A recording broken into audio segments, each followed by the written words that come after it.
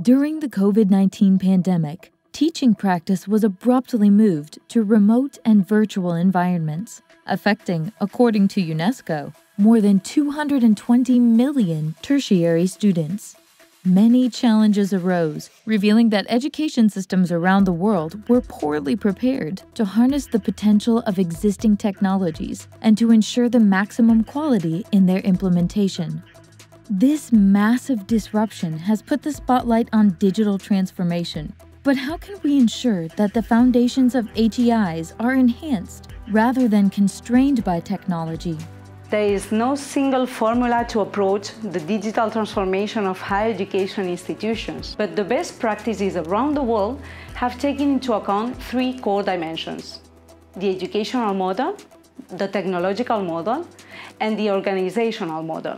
As the world's first digitally native university, at the UOC we know that addressing the digital transformation of universities means shaking their very foundations and rethinking the universities themselves.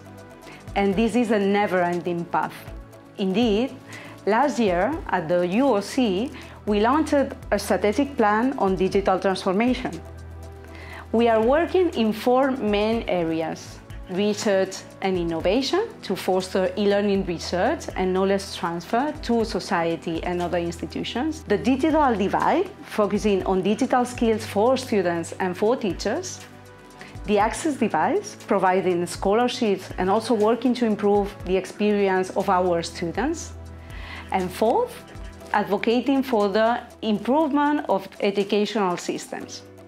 In a nutshell, this plan is allowing us to change and to help others to change too.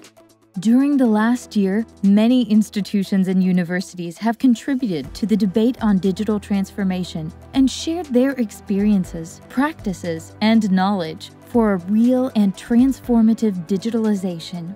The digital world opens up an exceptional window for observing and recognizing needs and opportunities.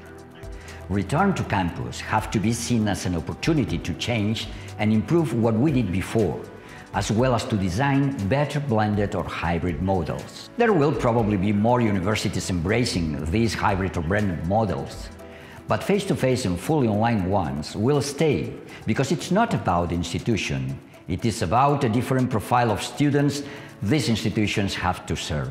Assessment is another of the topics that has become an issue when transforming education. We need to transform the way we assess, and we have to integrate the digital dimension also in the assessment approaches and practices. Finally, when everything is increasingly going to be recorded and maybe monitored, it's very important to create mechanisms and systems that enable us to use this data with the necessary privacy and diligence in place so that we can have more information about our students and their needs. Critical data governance, including training for students and teachers for their appropriate use, is also a necessary issue we have to face. We have in front of us an exciting opportunity for rethinking the educational system. Let's take the best of digital transformation and make it more diverse, inclusive, and sustainable. Let's make quality education for all a reality.